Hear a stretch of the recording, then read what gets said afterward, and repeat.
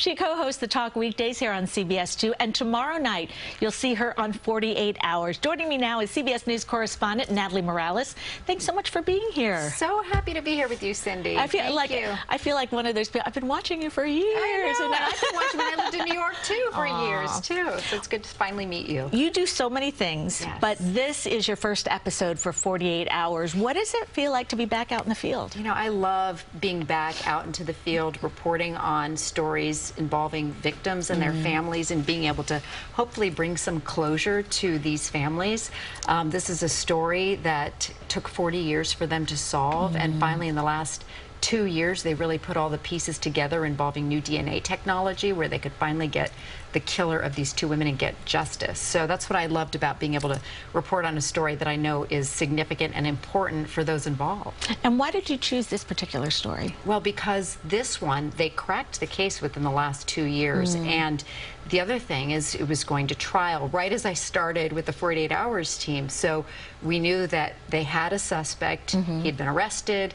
Then it was just going through the trial process, and to finally be able to be there at the end as well, when we knew he was convicted for the crimes and for killing these two beautiful young women outside of Breckenridge. Yeah, we're looking at the pictures of them. Your story is on a cold case, finally solved after so many decades. The murders of two women and arrest decades later.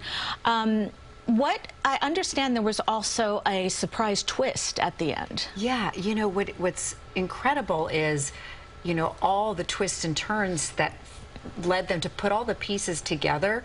It turns out the killer, the night that he had killed both women, he was driving through a mountain pass and it was snowing outside of Breckenridge, and it was a huge snowstorm. He got stuck.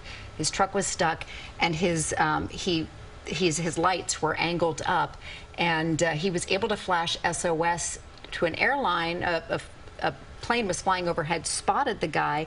They sent a rescue to go get him, and Dave Montoya, the local fire chief, was the guy who met Alan Phillips there on the mountain pass, and it turns out they realized 40 years later, oh, I know that guy, I rescued him that night. And they put all these pieces together. It was just one more piece that confirmed to them that he was driving afterwards and had committed these crimes, and it was just one more piece to put all of them into place and allowing them to finally convict this guy. Oh my goodness. Yeah. In addition to all the wonderful work you are doing, you're reporting, you co-host The Talk. How's that going? The Talk is amazing. I love my team over there. We have a blast.